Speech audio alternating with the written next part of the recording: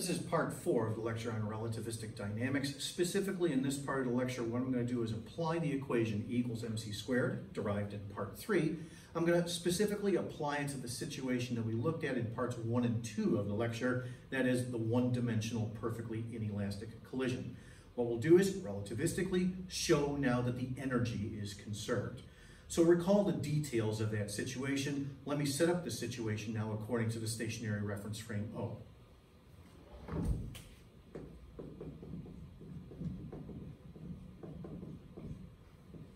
Okay, so recall what the situation looked like according to the stationary observer. We have relativistic mass m1 with speed v in this direction, relativistic mass m2 with speed v in the opposite direction. Okay, we calculated the relativistic masses m1 and m2. They were the same. If you recall from part 2 of the lecture, if necessary, by the way, periodically go back to your notes in part 2 of the lecture to refresh as I go. M1 and M2 are the same thing. They were both equal to the following quantity. Like so. So now using this portion of the expression, E equals mc squared, let's go ahead and total up the initial energy of this system prior to the collision. I'm going to call this E initial. So this is going to equal m1c squared for the first object plus m2c squared for the second object. That's the total energy of the system. So then therefore, because m1 and m2 are the same thing, take this and then essentially add one to the other, multiply then by c squared, and when you simplify, you ultimately end up with this. So. Okay, and then the collision happened. Okay, after the collision, remember that you end up with an object here that's at rest. V final was equal to 0, and it was a rest mass, capital M0. If you recall, once again in part 2 of the lecture, we calculated what this rest mass was equal to. That rest mass was equal to the following expression. Like so. So now using this, let's go ahead and calculate the final energy of the system now, according to O, after the collision. We'll call this E final. So E final is capital M0 C squared. So it's equal to this quantity right here times C squared, which then therefore gives us this. Like so. And then notice that right here, the initial energy and the final energy are the same, conservation of energy.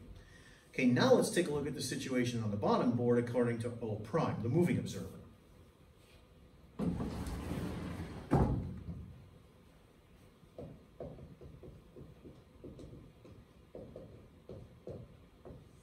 Okay, according to O prime, I originally drew out the situation like this. We had a relativistic mass M1 prime with V1 prime. We had a relativistic mass M2 prime with V2 prime prior to the collision. We calculated what M1 prime and M2 prime were equal to. They were equal to the following.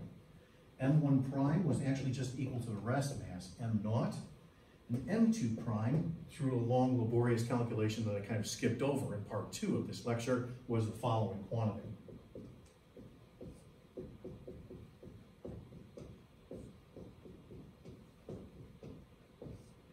This expression here. So now using these guys, let's go ahead and calculate the initial energy of this system according to O prime. We're going to call this E initial prime.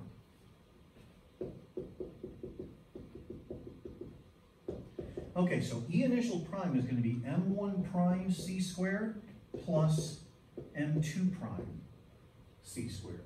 Okay, M1 prime was M0, like so. And then take this expression here for M2 prime and multiply it by C squared.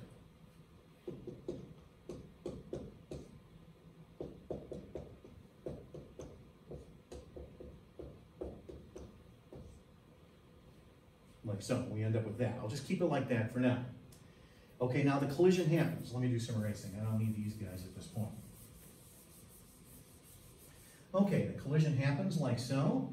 We end up with an object that we called capital M prime, and it had a V final prime associated with it.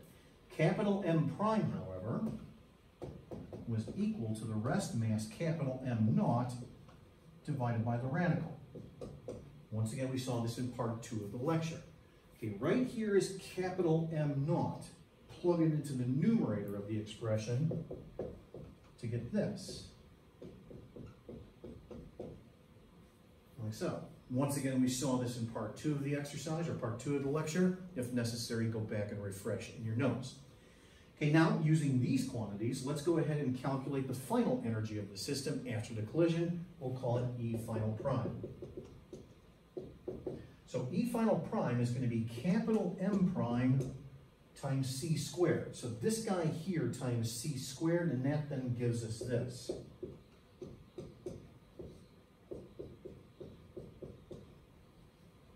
Like so.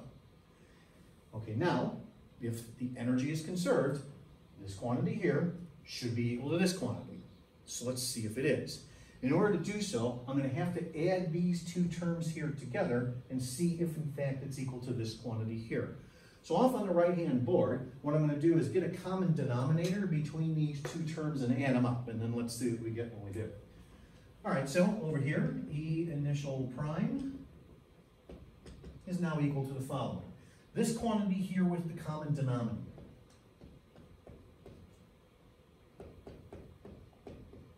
Like so, okay, and then I've got my second term. Like so.